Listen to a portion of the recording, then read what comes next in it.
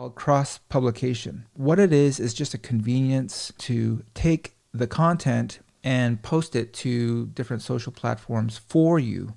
In the past, some of these churches that are with us, they would go to Facebook and Twitter and whatever and just post it themselves. But we have a way to automate that for you.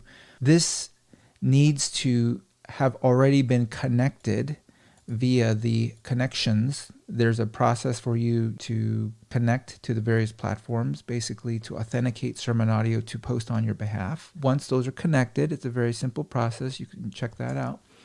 Then this will all light up for you. And you don't have to do any of it. You can just, hide it all, which is fine. You don't have to do any of it. But it is nice to be able to upload a preview to YouTube. And you can say this is the title for YouTube. And you can put a proper description and change the visibility of it on YouTube. And what this does is it will basically upload a small little clip of whatever you uploaded. Now we're talking about video, so this doesn't show up necessarily for audio, but if you have video, it'll upload a small little clip to YouTube. Same thing for Facebook and same thing for Twitter. It's a very handy feature. It's a very overlooked feature.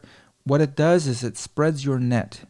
And yes, it is a clip. It's the first 2 minutes of the sermon that we upload, but even that is important, the way we see it, because if you go to Twitter, for example, and you view a link on Twitter, this is a link on Twitter. See, it's a static link, and it takes you to the sermon. You click on it and it takes you to the sermon.